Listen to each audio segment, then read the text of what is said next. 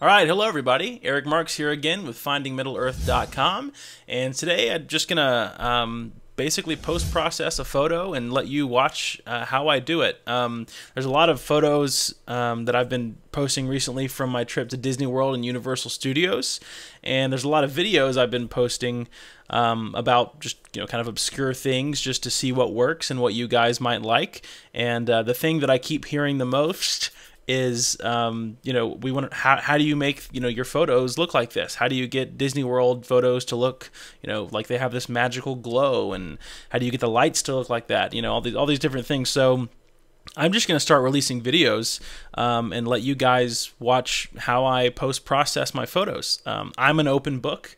I am not at all in the way of believing that I have some secret way of doing things, and I'm going to keep it bundled up forever and never let anybody know it. Because if you do live like that and look at photography like that, then you are setting yourself up for failure. Because the second one other person finds out that secret that you have that makes you this grand photographer, according to you, your career will be over. So don't keep secrets. Be an open book, have fun. Photography is all about creating unique stuff. And the reason I let you guys watch me edit these photos is because I'm going to post-process this photo the way that I want to do it. The colors are going to look the way I want them to look. I'm only going to stop when I'm satisfied. You might post-process a completely different way. So keep in mind that as I'm doing this, I'm not at all telling you that this is the way to post-process your photos. This is just the way I do it, and I love doing it this way. If you want to do it this way, you're more than welcome to do that. But I encourage you to find your own path and your own kind of unique style of processing photos. So without further ado, let's jump in here to Adobe Lightroom. And I've already highlighted the photo here. So basically, this was the raw photo that I took while in Magic Kingdom. And as you can see from the raw photo, which this is the first time I think I will have ever shown a raw photo with absolutely no editing done whatsoever from my Disney work. And the reason I want to show everybody this is because I want you to see that the park really is this empty. I don't spend hours in Photoshop taking people out of my photos. If you zoom in, there really is like almost nobody here. You can see a couple of people standing over here and over here by the Ferris wheel, and I mean not Ferris wheel, the carousel, and a couple people over here. But I mean, for the most part, the park is pretty darn empty. You can see no one by the castle. There's no one over here. There's just certain research you can do when you go to these theme parks for extended hours for people that stay on Disney property, and certain nights that they're going to be open late. So just do that kind of research when you get to these places, and that will absolutely help you get access to do things like this and to get pictures like this. So anyway, we're going to take this shot here, and when we're done with it, it's going to look something like this, because I have already post-processed this photo. So this is going to be your after and your before, and your after and before. So you can see quite a big difference, but all I did was just enhance what was already there. So this is how it looked to the human eye. Everything was glowing because it was nighttime. It was, all the colors were popping. But I have my camera set on a mode that captures everything as flat as possible, so that I can go and work with it and kind of bend the light to my will back when I am post-processing these photos. So let's go ahead and get started. I'm going to go ahead and let's get out of this.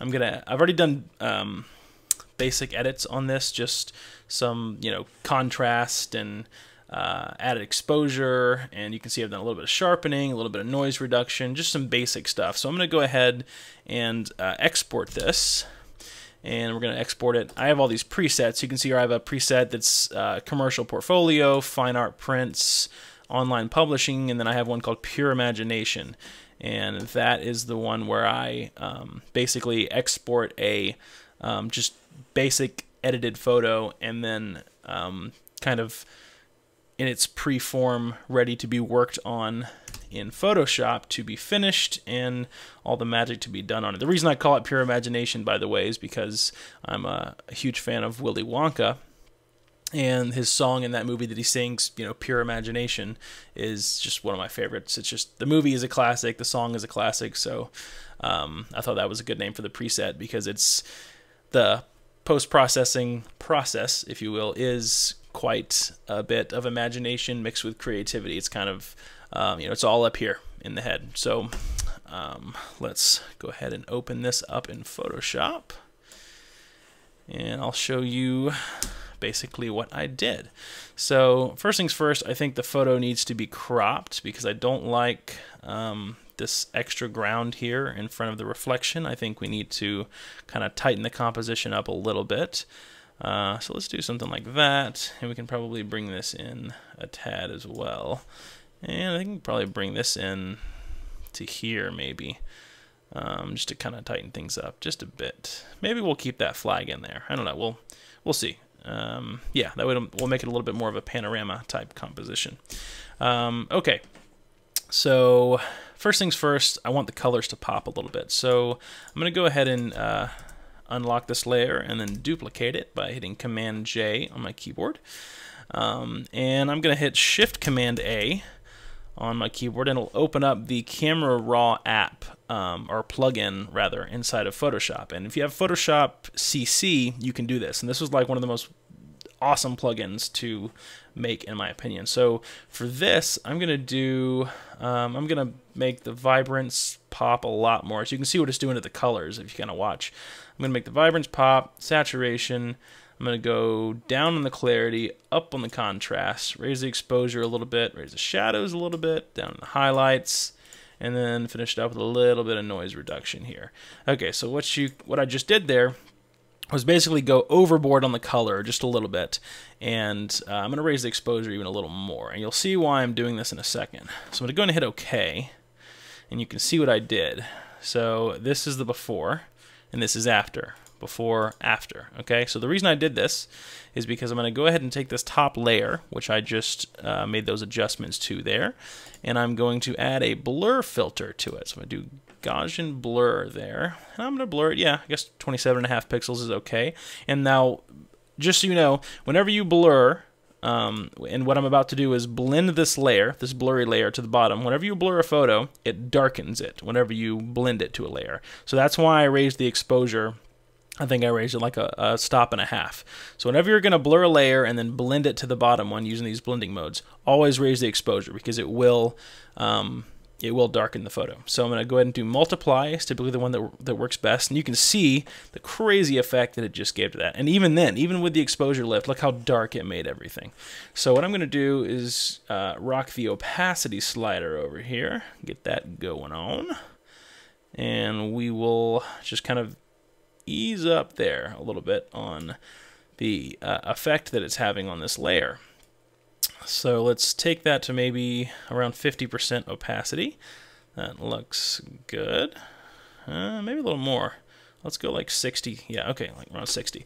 And then I'm going to take this tool here, and I'm going to hit E on my keyboard, which is going to bring up the eraser tool.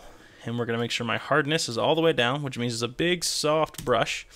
And we're going to paint some of that blur out of kind of, in my opinion, what would be the key subjects in this photograph. And so I would think, obviously, what would be a given to me, the key, would be the castle. And sorry, I'm taking this is the opacity of the eraser tool here. So I'm going to take that to like 30, which is basically how much of this layer it's going to erase. So if you went to 100, it would erase 100% of this layer. But I'm just going to erase 30 of the blur and kind of tighten that up around the castle. I'm going to erase the blur around this sign here. And I'm going to make the, I'm going to make the carousel a little less blurry here. And we'll make the reflection and just a little bit of this. That way we kind of have a good mixture, right? So there's that. Let's go ahead and we're going to duplicate this again and hit Shift Command A again. And this time I'm going to do basically the same process, except this time I'm going to mess with the white balance a little bit. So it's a little warm right now. I'm going to go a little colder and go like -12. Raise the exposure again. All right. We're gonna go, this time I think I'm gonna boost the clarity a tad. Let's boost the clarity. Okay, actually I'm gonna take that back. I'm gonna boost the color first again. Let's really hone in on that color. I like that. And let's go opposite on clarity, so we can get that glow effect. You see the glow that's making in the carousel over here? Let me go to the clarity again. You see how it's just making everything really, glow nicely. And so what I'm going to do is make these adjustments here, right? Hit OK, and you can see here, if I turn on, that's what I did. So that's before with that blurred layer blended there, and turning it on, that's the new thing that we just did. But I don't want it to affect the entire image. So what I'm going to do is hold the Option key on my keyboard and click this mask tool. If I do that, it's going to create a mask for me to just paint in the selections that I want.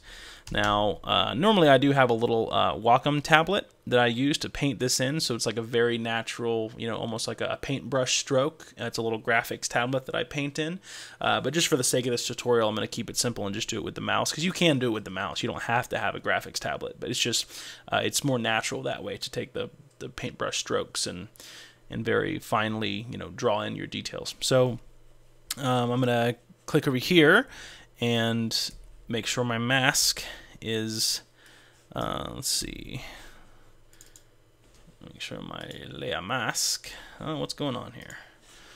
There we go, white. Okay, so what was the problem was, let me back up so you know what my problem was. So I was trying to paint in my details that I wanted there. Let me select the mask, and it wasn't working because the color of the mask over here was black. We need to make sure it's white, and so if I'm painting in white, it's going to work. See, it's painting in my details now. So always make sure that your brush over here is the opposite color than it is over here in the mask. So if this is a black mask over here, you need to be painting in white, and then vice versa. So I just made a stupid error and painted black on black. So let's go ahead and paint in our details now. And remember, we're painting in that like really soft blur, glowy effect. So I'm gonna take the opacity of this brush down to maybe, let's say 45 or so. I'll make it a big, nice, soft brush. Hardness, very soft, 0 hardness. And we'll just paint some of this in. So you see how you can already see how it's making this carousel pop a little more. We'll paint some in on the castle. And that way we're not actually, remember, we're not painting in blur, we're just painting in minus clarity. So it's not really blurring the image, it's just kind of softening the highlights. So let's keep painting that in a little bit. We'll paint in here just a tad, make the brush smaller. Paint in this. Good. A little bit of the reflection there. You can see kind of this path right here that's been drawn with this little line in the concrete. And I like that. It's a little leading line that goes straight to the castle. So let's paint that little line. Paint that in. Very good. Okay, I like that. Okay, so now we can just select this layer and select the bottom layer, hit Command E on my keyboard, then I'll merge them into one layer and get rid of all the mess. And that's looking really good already. So let's go ahead and do the same process again. We're going to Command J, duplicate the layer, open it back up in Camera Raw, and let's see what else we can do with this. Let's make it a little colder again. I still want it to be just a tad colder. Let's add some pinks. Yeah, there we go. Get the pinks back in, because pink is what kind of makes it that very ethereal color. Add some contrast. Take away some highlights, open up the shadows just a bit. Let's see, we'll crush the blacks just a tad. There we go. We'll add a little bit of clarity this time. Again with the vibrance, again with the saturation. Maybe a little colder even still. All right, starting to look good. I like it. And again, a before and after. So look how much better it's already getting, because you can see this one's got kind of a gross green and yellow tint to it.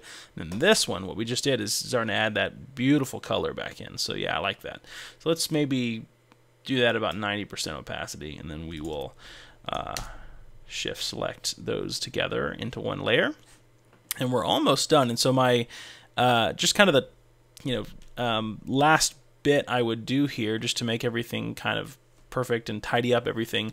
You can see, because I was using a wide angle lens over here where it says Mickey's Philhar Magic, you can see this huge thing here in the air is it's kind of bowed and it's being bent in, whereas in reality it was straight and pointing straight up in the air over here. You can even see the top of the carousel here is even bowed inward. And this is very common. This can happen when you're using a wide angle lens, because you'll zoom all the way out to get a very wide angle, and the edges of the wide angle lens will be so wide that it'll kind of bow the corners in a little bit. You've probably seen a more extreme version of something like that happen if you've ever used a GoPro camera, how everything, there's like no straight lines, all the straight lines are kind of bowed.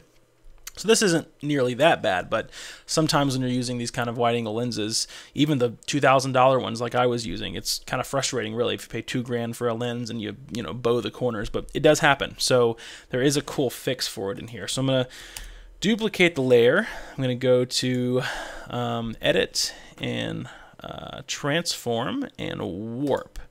And this is kind of the coolest one of the coolest things you can do to a photo in here. So basically you can warp the photo and fix all of the alignments in here. So first let's work on this carousel, the top of this carousel here. So you can see I'm actually bending the carousel back towards the straight.